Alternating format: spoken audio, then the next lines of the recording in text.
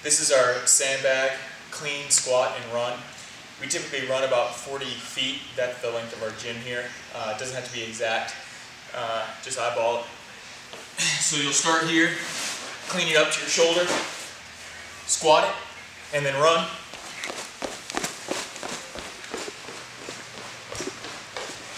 Drop it, step over the bag. Now when I clean it, I'm going to clean it to my opposite shoulder. Squat, and then run down.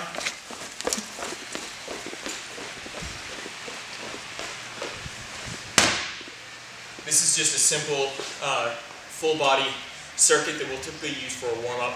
We do it for about 5 minutes. It's a sandbag, clean, squat, and run.